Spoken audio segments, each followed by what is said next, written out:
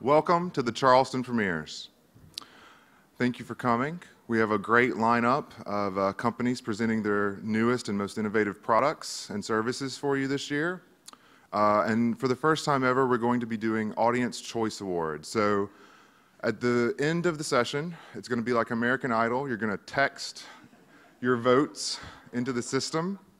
And of course, there are no losers. Everyone's a winner just for being in the premieres. It is a competitive process to get in. So you have the best of the best already. So you want to have your cell phones ready for the end of the session, but please remember to keep them on silent. And our first presentation is Johan from Lean Library.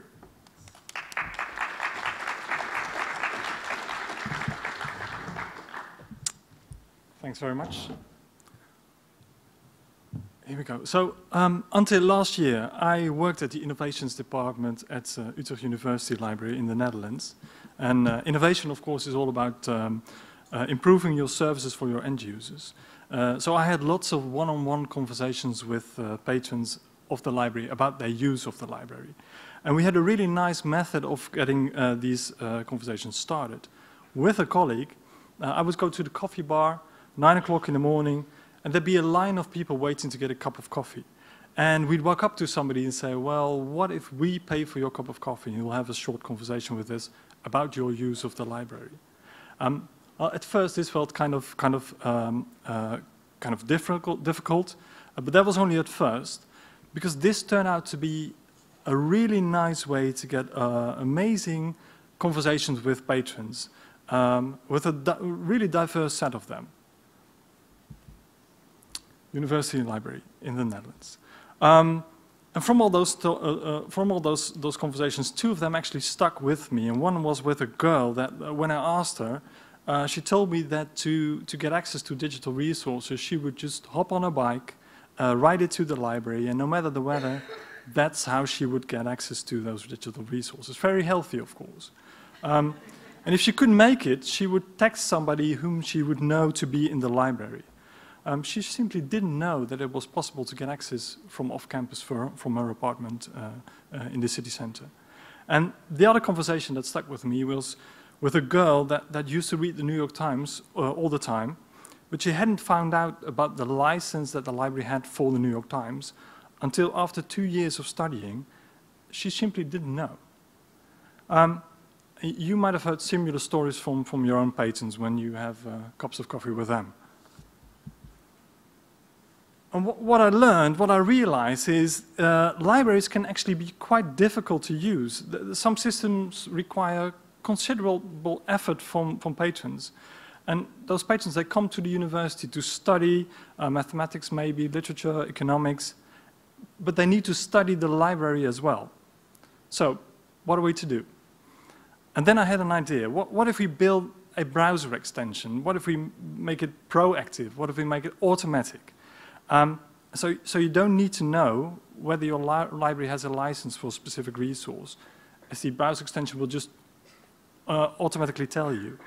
And it will present you with an easy proxy link so you don't have to dig it up on the library website yourself. And you don't need to figure out whether you're on the right IP address to get access. And what if we also focus on security and privacy, make it real secure, no usernames, passwords, don't store anything of that at all, so that patrons are actually willing to use it. And this was all a hunch. So what we did is we built a first prototype and started experimenting, see whether it would catch on with end users. More cups of coffee, more discussions, iterations across different versions. Until at a certain point in time, most of the reactions were among these lines.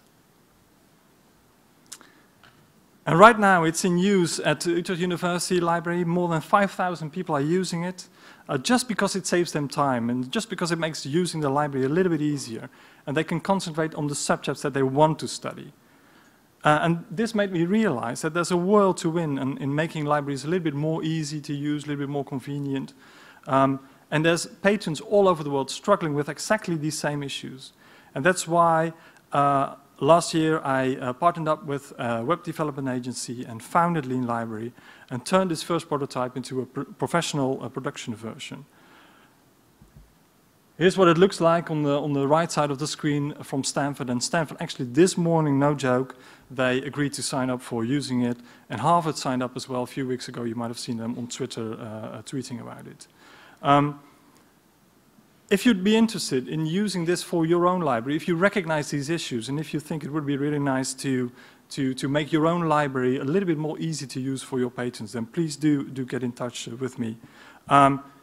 You can either get up to me after this session, get in touch with me through Twitter or email, and make it real easy. There's a box at the entrance of the room. Just drop your business card in there, and I will get in touch with you. Thanks very much.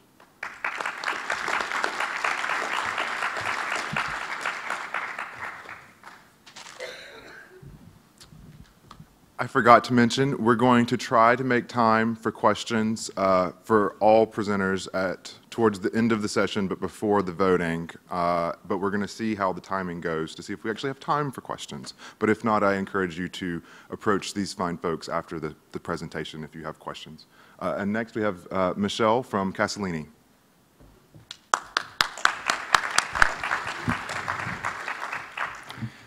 Thank you all for being here. I'm very glad for the opportunity to talk about our latest developments to bring BibFrame into practice.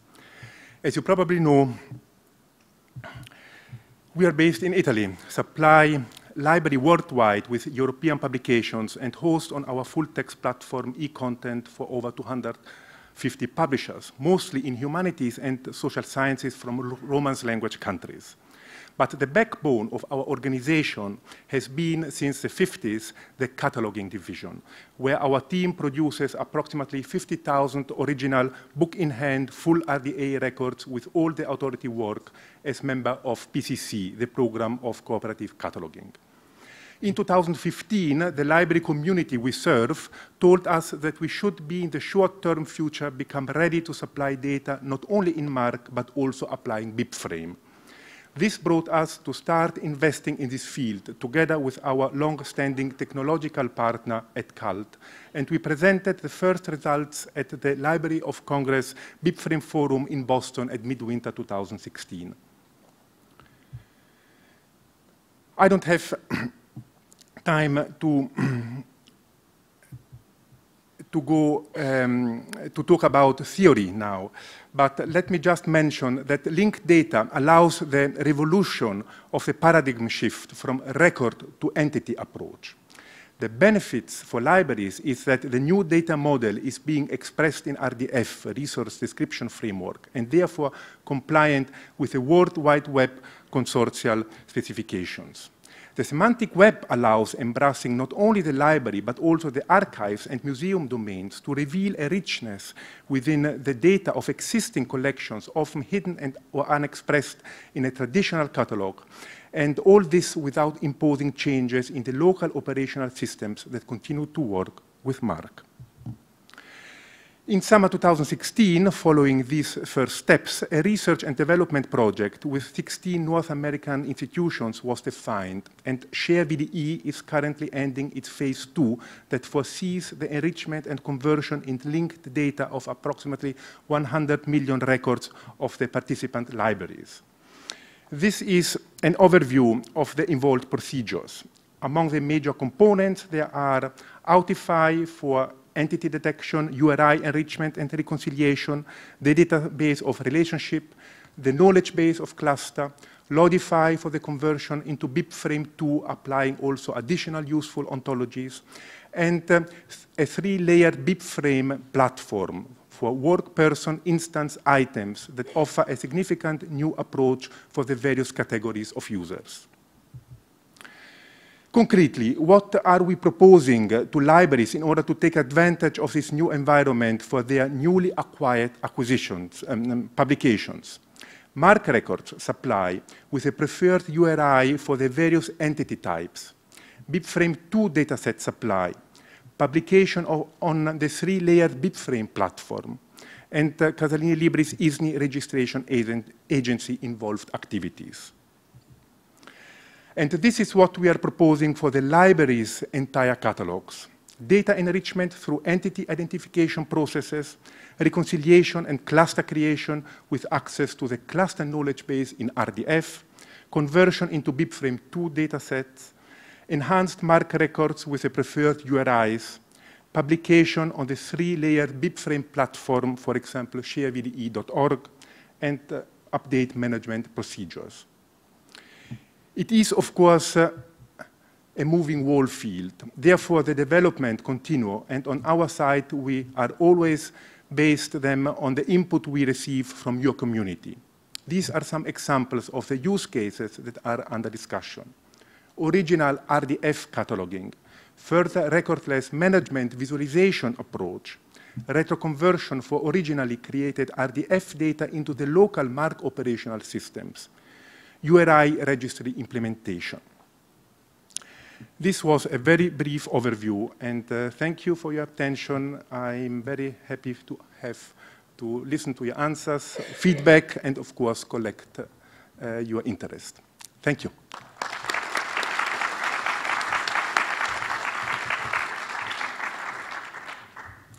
So next we have Ravi from Demco.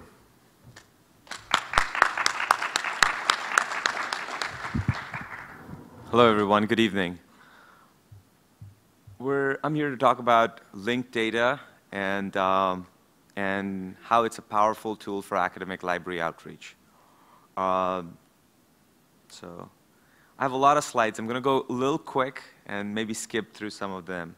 So 21st century academic libraries are fundamentally changing. They're trying to meet the needs of the students, maker spaces, digital creations, digital labs, business incubators, work and study programs, connecting students to industries. Libraries are fundamentally transforming and expanding their services.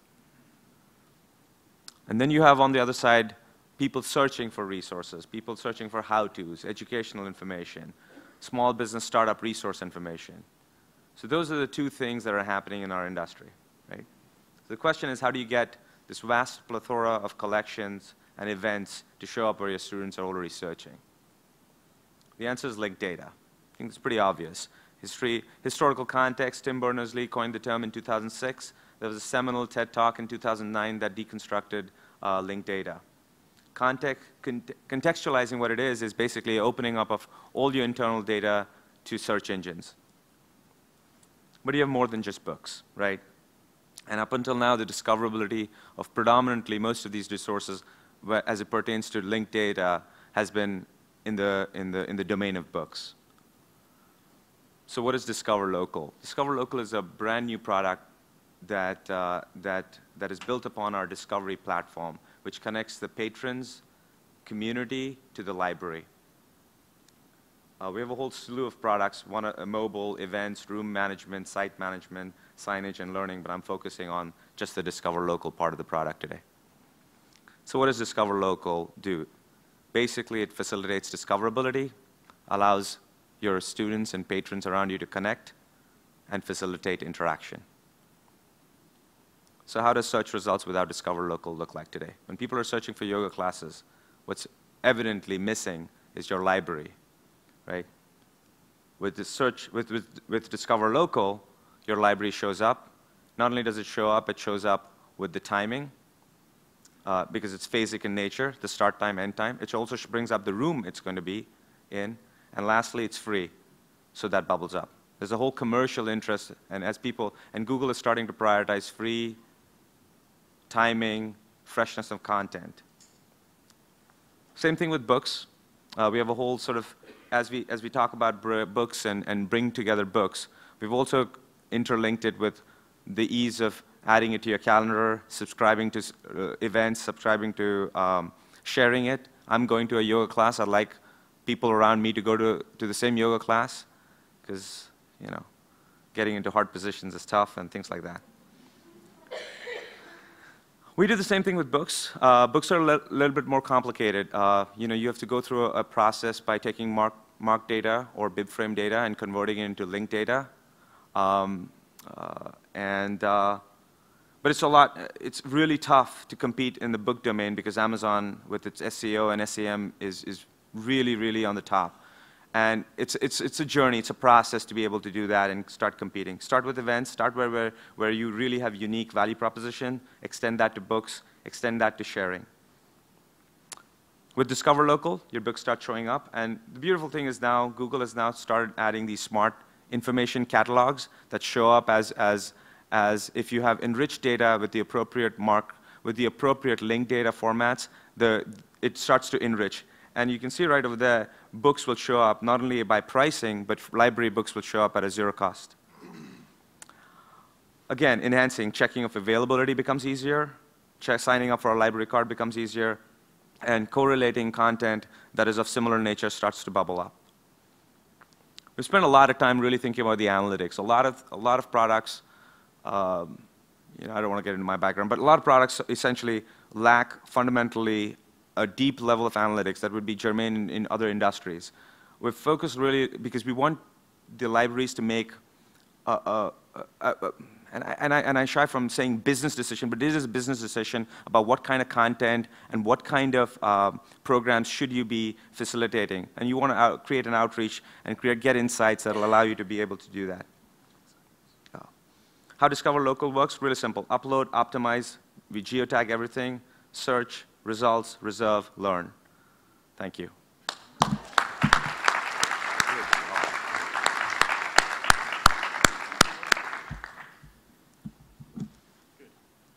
There we go. Next, we have James from Bloomsbury Digital Resources.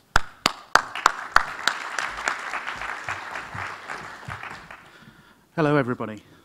My name is James Lingle, and I'm the Associate Director of Sales for Bloomsbury Digital Resources. On the screen, you will see our mission statement for our digital division.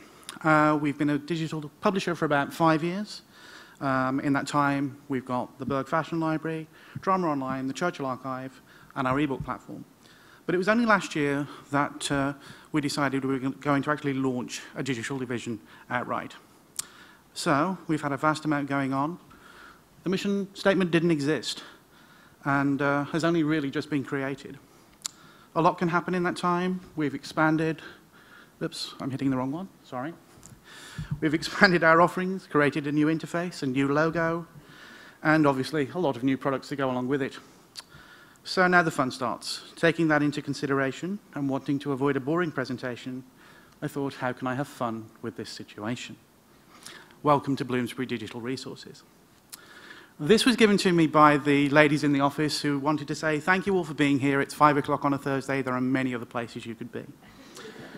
So, thank you for being here. You could be out having a wine or beer.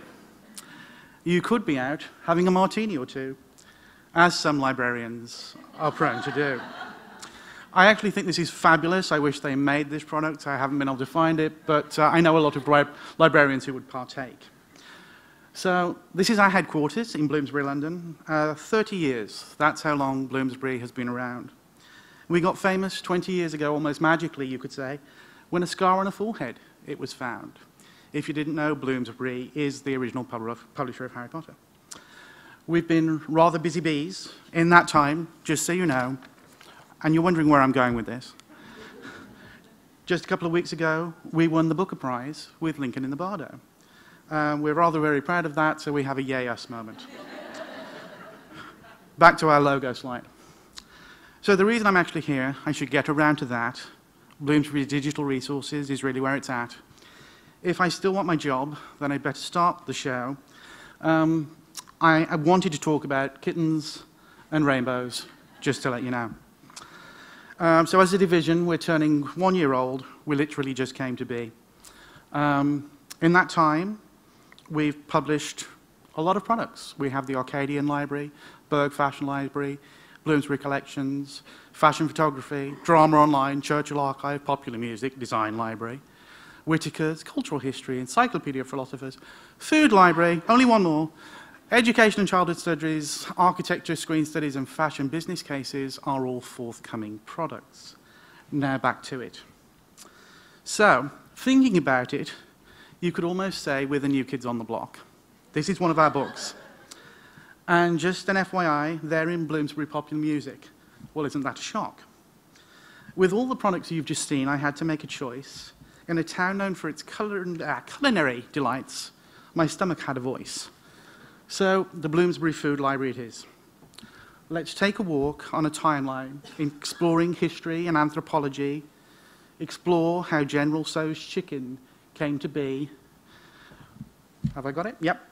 Major reference, monographs, primary content, you can learn about sustainability, world map, food science, culinary arts, all provided with great taxonomy. So, I had to put this picture in because obviously of where we are, shrimp and grits had to be done. Students and scholars can come to learn about food in all its manifestations. DOIs, marks, DRM-free, we plan to exceed your expectations. Our goal is very easy, and it's to give you more than you expect. Farm to table, we cannot do, but publisher to institution, we give you complete respect.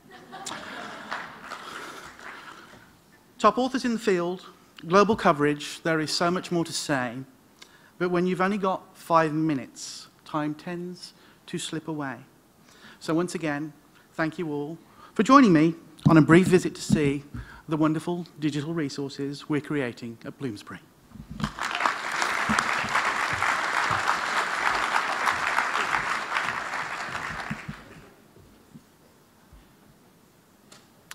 So next we have Travis from CodeOcean.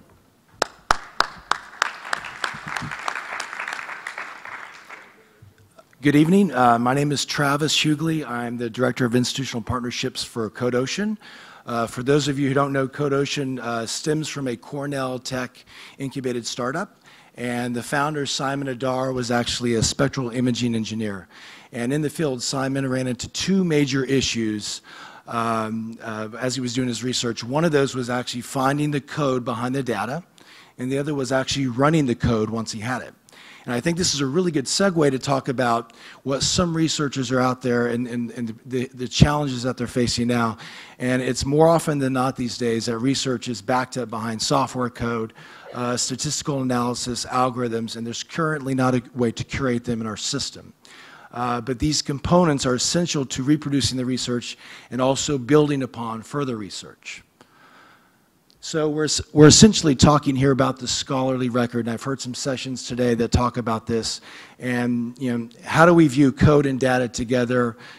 Where does it live? How's it accessed? So at CodeOcean, we're essentially a cloud-based computational reproducibility platform. We allow researchers to discover, share, and run code, so they can run the code, they can test for reproducible results, and they can actually execute the code with new input values. Okay? For those of you who don't know the steps it takes to get a piece of code up and running, these are the steps it took before CodeOcean. So starting with step number 1, and many say this is the easiest step. So as a researcher, you have to contact the PI and say, I saw some research, I like your code, and this could still take days, weeks, and months to get. From that point, the researcher would have to acquire the right hardware, set up the environment, import the right files, and at this point, many researchers dub this phase dependency hell, because one file is dependent on another file, is dependent on another file. And if you've ever been there, it can get really deep, really long, very quickly. Okay? From that point, the researcher has installed everything. They've got to look for errors in the code. They've got to debug the code. Finally, they're at a point where they can actually run the results and see the results. That's for one piece of code. Okay, so what we've done with CodeOcean, we've essentially eliminated the first 6 steps. So all you have to do is press run. Okay, so for researchers, obviously we've talked about the ability to run the code, reproducible results, executing the code. For librarians and archivists, access to scientific code with the data, and it's structured in a way with the metadata. Okay, so it's all there. For administration, deans, and provost, there's peace of mind knowing that computational research is reproducible. So how does it work? So if you were to go on your phone, on your laptop, you can easily search for research, DOI, author. When you get to the point where you actually want to play with some code, we have 11 different languages to offer. So if you give me something to run in Python, I don't have to have a Python license.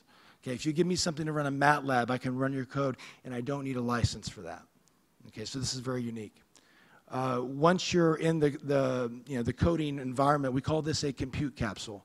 So what we've done, we've configured the compute capsule where we've separated the code files from the data files. And in the center is a sandbox where you can essentially go in there and write the code yourself. To the right are the results. You click run and you see the results. You can share this with a colleague. You can go on, it's open access. Anything that's published right now, you can go on and mess around with. You can change the input values. So if you see someone's research and you say, I wonder what would happen if I put this here, you can do that and run the code. I'll end with some research, Springer Nature. This was out last year. What strikes me about the graph on the right is that I think we can all understand why and how researchers are having difficulty running experiments from other researchers. But what's striking about this is researchers are having difficulty reproducing their own research. And so that's why we're here. We're here to make an impact. And if you missed our session, we had a session earlier with our partnership, our pending partnership with Harvard's Dataverse. Please come find me afterwards, and I would love to tell you more about it. Thank you.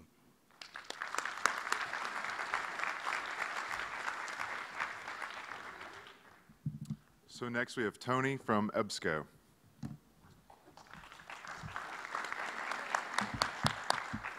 Thank you, Trey. My name is Tony Zanders with EBSCO, and I'd like to talk to you about a community we were a part of called Folio, which is an acronym for the Future of Libraries is Open.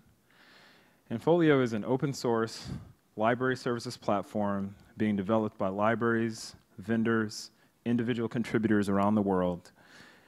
And that platform is free, it's open source, can be downloaded by anyone from github.com, and the applications that are built on top of that platform will provide a variety of functions across the library's use cases.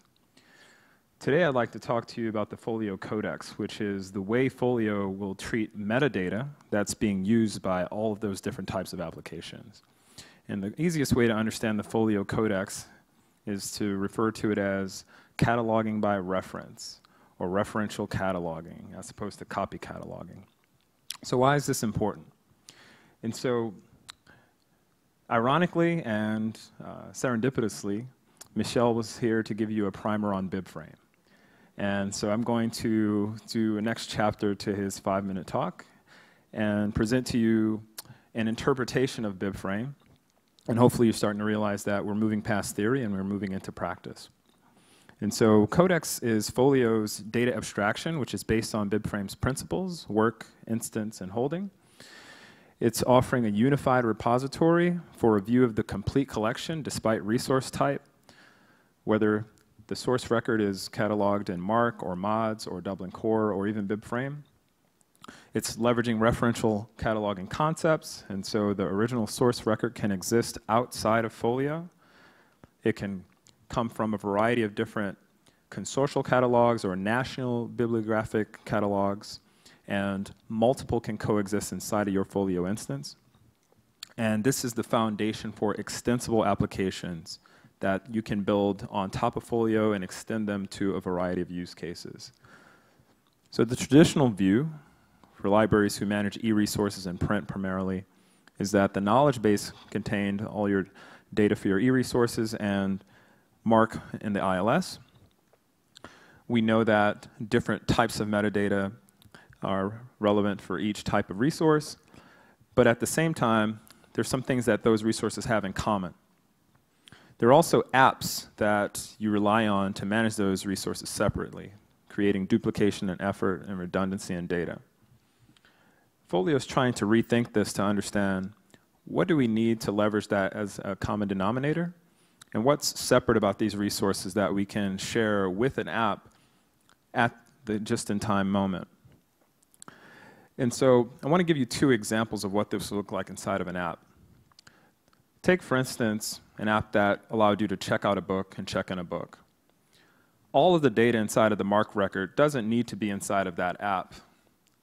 The only data that needs to come from the MARC record is the title.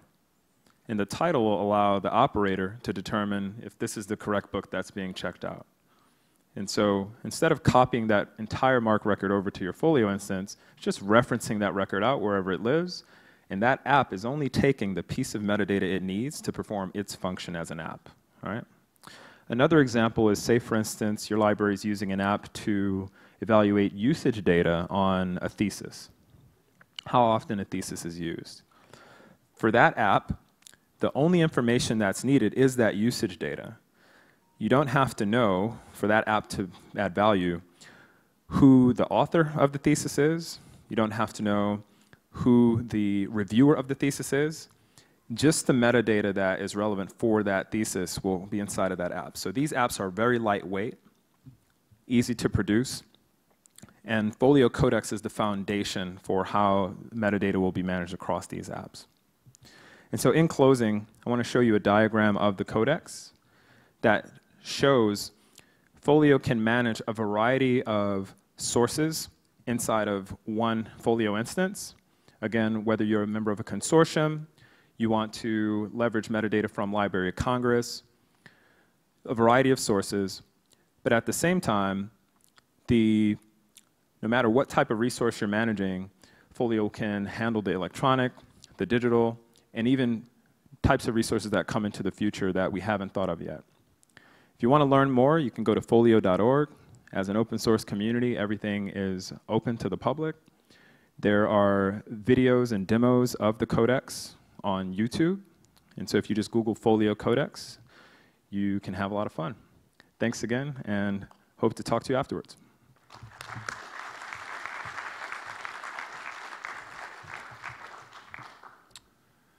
Next, we have Barbara from ProQuest. Good afternoon, everybody. My name is Barb Olson, and I do product marketing for ProQuest with our historical collections. And today, I'm going to be discussing with you a new feature that we are going to be rolling out into one of our primary source products called Early European Books. So first of all, let me tell you a little bit about the early modern period and why we care. Some background on Early European Books, which we call EB. So EB is a new product that's designed to support the needs of scholars of Europe in the early modern period. EB was informed by the experiences of its predecessor and our flagship product, some of you may know it, called Early English Books, and we also call that EBO. EBO took 70 years for us to build, and it covers all the works published in English language countries in the early modern period. But it also involved a collaboration of over 200 libraries. Oops, I am on the wrong slide. Here we go. For Early European Books, we partnered with 5 national libraries in Europe and digitized their curated early modern collections to achieve a solid foundation of content, which is very similar to EBO. The geographic locations of these 5 libraries is really important. Libraries in Denmark, the Netherlands, and the Wellcome Library in London give EB a steady foothold in Northern Europe. Libraries in France and Italy provide that same foothold in Southern Europe. As a result, in just 8 years, we were able to build EB, and it's the same size as EBO, and both collections have over 17 million page images. Why do we care about the early modern period? Well, this particular period, which is defined as the time between 1450 and 1700, encompasses some of the most dramatic transformations in society and hotly contested events in history. The period is very important to scholars not only in history and literature, but also in early science and art, architecture, and geography. And it's the foundation of modern contemporary thought. The most significant fact is that this period saw the rise of the printing press, which was instrumental in spreading new ideas such as the debates over the Reformation. It also was, and also to see, which saw not only more intellectuals reading Latin, but also translations of these works into vernacular languages, making these works much more accessible to wider social groups. What do we know about researchers of this period? From the user studies that we've conducted, researchers of this period tend to browse through books like they would a physical book. So they care about marginalia, they care about bindings, and they actually even care about multiple copies of the same book. Early European books challenges the traditional ways of researching this period. But how? By standardizing and enriching metadata and by enlisting the help of early modernist historians and catalogers at St. Andrews University in Scotland, which is also known as the USTC, we took these 5 source libraries' data, and all of it was very different, and we standardized it across all of the collections in early European books.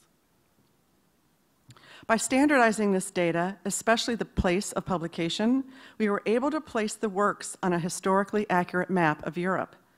The feature that we have developed is called the Early European Book Scatter Map. Here on this particular slide there are pinpoints on a map.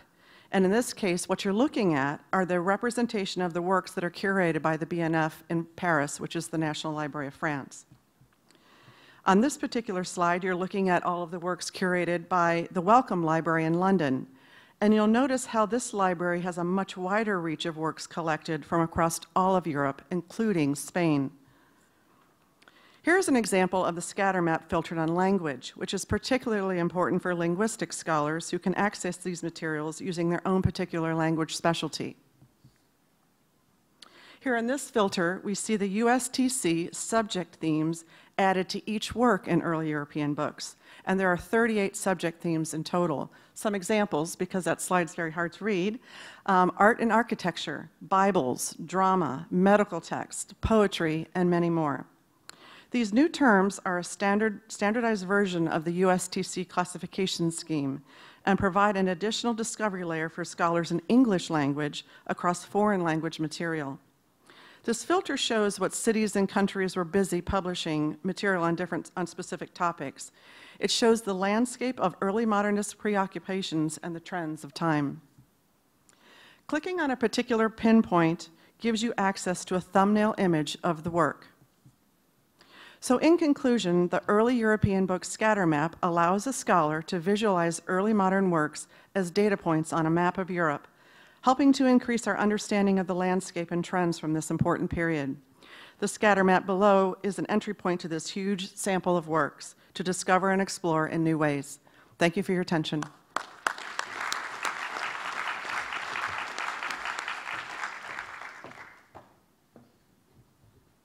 So next we have Michael from Springer Nature. Thanks. I'm excited to hang on, forgot about this. There we go. I'm excited to introduce a new research solution from Springer Nature that not only provides libraries with the largest database of protocols and methods in the life sciences, but also delivers game-changing new search functionality and assessment features to help researchers find, evaluate, and implement protocols. And pardon my spelling of recipe, I hope nobody judges me. To quickly review what a protocol is, in biological, medical, and pharmaceutical research, it is important to document the course of experiments precisely so they can be replicated by researchers in other labs. You can think of protocols as recipes that, when followed accurately in experiments, have the potential to create advancements that improve the way people live. With the formation of Springer Nature in 2015, we created the largest resource of protocols and methods for life sciences, bringing together 4 resources that most of you are familiar with: Springer protocols, Nature methods, and protocol exchange. Our goal with Springer Nature experiments is to deliver an all-encompassing solution that is truly able to connect users to the most relevant and important protocols to their research. We've accomplished this by developing new search functionality that we based on deep analysis of what researchers are actually searching for. And that's scientific techniques they want to apply in the lab and the organisms that they want to use. Using what we call intelligent article indexing, which is done with machine learning and text mining, we can extract techniques and organisms from within articles and provide that information in a variety of ways. Now let's take a look at the search page with a search for a trending technique, CRISPR, and mice. You can see we've gone from 55,000 articles to 271 articles. On the left, you have more ways to narrow search results. And let me mention here that we now have over 680 videos and provide a filter to search specifically for videos. And exclusive to this product, as I mentioned earlier, is search by technique. We have over 2,000 techniques to filter by. On the right, the search page also provides a lot of information about the article to help the researcher quickly assess relevancy. There are many ways to sort results, including relevant citations and trending. Terms the user was searching for are highlighted, so the user can quickly look at the abstract and determine where search words are located for context. A list of techniques and organisms mentioned in the article is also listed for further review, and citations are noted and clickable. You can also directly email the authors of the article from this page. Now, once an article is clicked, you are brought to its unique landing page. And this really makes it easy to compare different protocols. On this page, you have more info to further determine relevancy. We provide additional author and affiliation info, access to full text, keywords for further assessment, the abstract, and here the user can scroll through all of the figures and videos for the protocol to get more insight.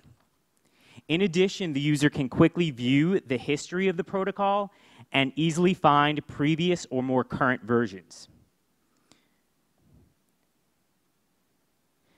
And take a look at how Springer Nature Experiments stacks up against similar products.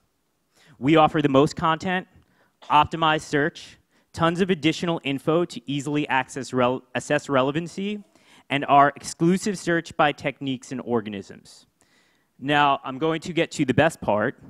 While you do need a license to access the full text of this product, the product is free to use for everyone without a subscription. This is really part of Springer Nature's commitment to advancing discovery.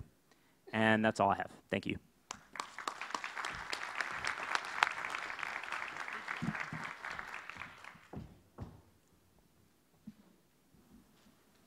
All right.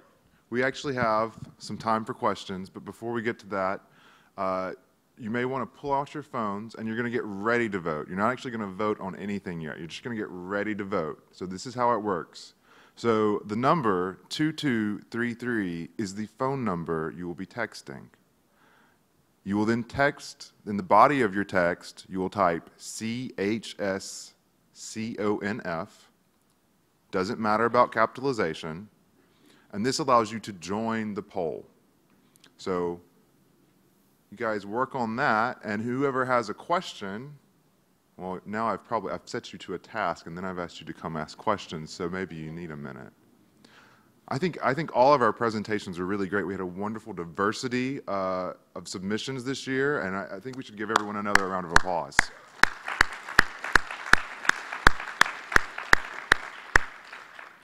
So anybody with a question, please come to the mic in the middle of the room. I see we have someone coming. So please make sure you identify who your question is for first. Hi, I'm Christine Dunleavy. I'm from the University of South Florida in St. Petersburg. My question is for anyone who spoke about BibFrame. Is there anything non-proprietary open source? Are you working on proprietary discovery layers, which is what I think is what you're doing? Am I right?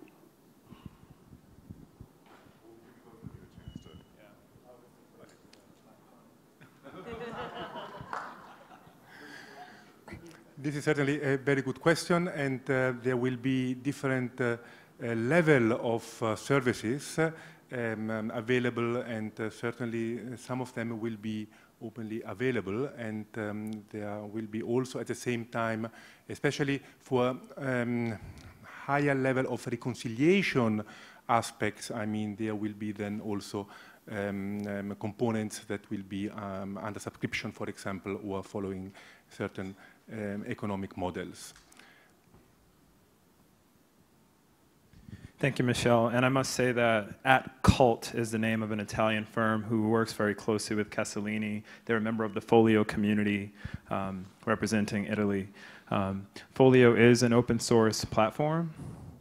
Therefore, it's free. It's licensed under an Apache version 2 open source software license, which is the most permissive of open source licenses. That means you can download, remix, re-engineer, even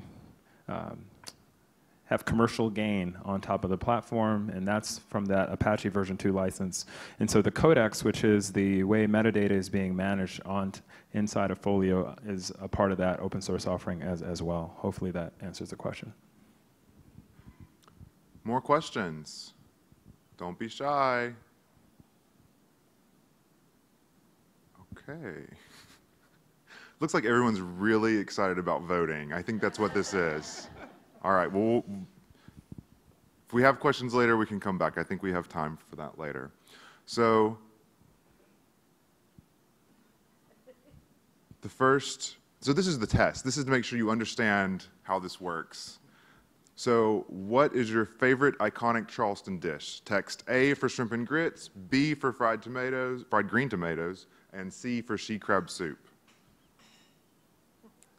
And we'll give it about 15, 30, 20 to 30 seconds here.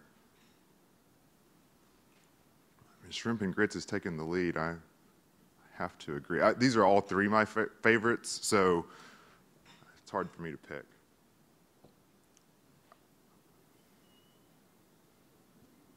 Okay, people are still voting. As long as the chart's moving, people are voting, so it's obviously shrimp and grits. So let's give shrimp and grits a round of applause, all right? Okay, so now for the first real question. I actually forgot I put that in there, so that was a bit of a surprise for me too.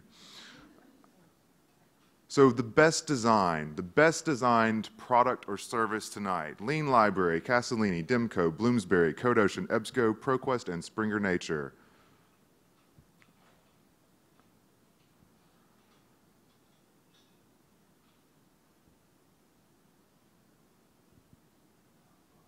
I hope everyone's voting.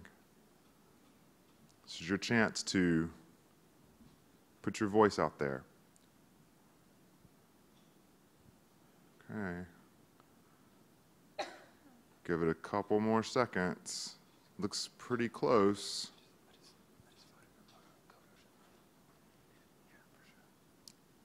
All right, I believe CodeOcean, CodeOcean seems to have taken best design this year. Come on up here, come on. All right. With the Lean Library, a close second. Yeah. All right. Which product or service had the highest impact this year? Highest impact on the services you're able to provide directly to your patrons, whatever it is.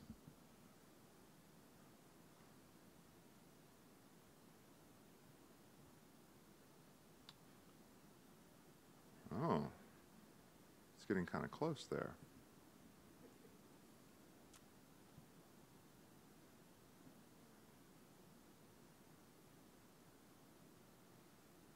Silence is killing me, but I can't just babble on, can I? All right, it looks like Lean Library has the highest impact, with Demco and CodeOcean tied for second.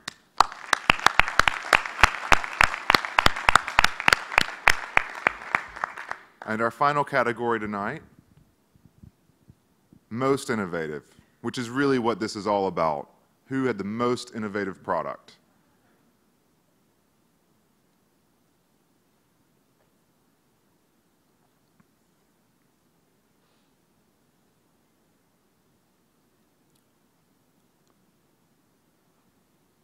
Wow.